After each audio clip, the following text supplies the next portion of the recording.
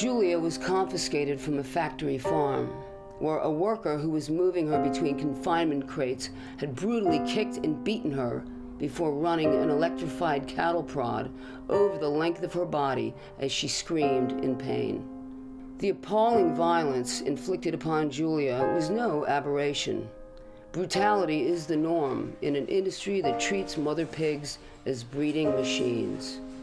Physical abuse merely punctuates the daily misery a sow endures in her cramped gestation crate, a 2-foot wide metal enclosure that keeps her immobilized throughout her pregnancy, preventing her from turning around or even lying down easily.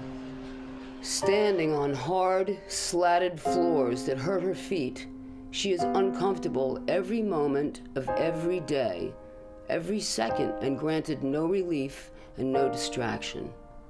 The only variation in this monotony occurs towards the end of a sow's pregnancy, when she is moved to an equally cramped farrowing crate to give birth and to nurse her newborns for a couple of weeks. Once the piglets are removed, the sow is impregnated again and the cycle starts over. She will endure this process without respite until she is considered spent and sent to slaughter. A mere 8 hours after Julia arrived at Farm Sanctuary's New York shelter, Julia gave birth to 16 premature piglets. The labor was induced, no doubt, by the trauma of the beating.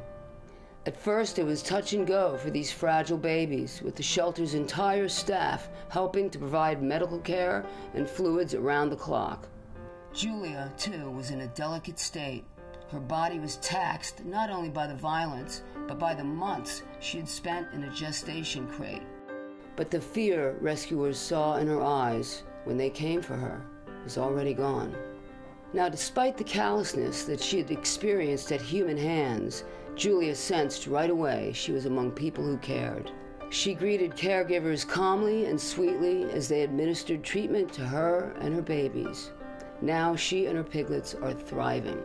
If their mother had not been rescued, and if they had survived birth and infancy in the harsh conditions of the factory farm, Julia's babies would have grown up in a filthy, crowded warehouse and been slaughtered for pork at just 6 months old.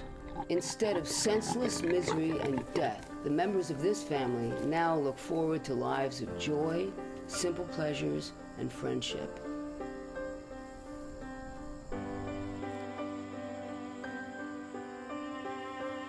Hi, I'm Joan Jett from the Blackhearts. Join me in Farm Sanctuary and ask yourself, what did you do when you found out about animal cruelty?